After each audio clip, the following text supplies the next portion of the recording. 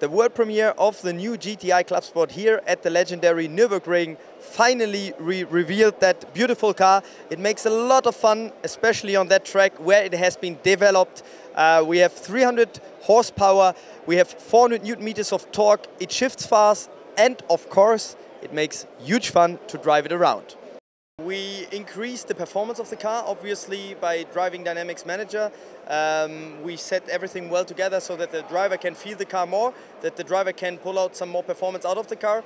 At least we also updated some new optical highlights, like, for example, the new illuminated logo, but the all front bumper has a new design, which makes the car very aggressive looking from the front, which is, for me, typical for such a nice car. The car is really great to drive, especially on the Nürburgring, because it's developed here.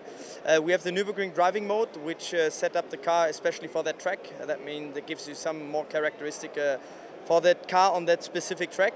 And I can tell you I had a lot of fun with that car during the testing days.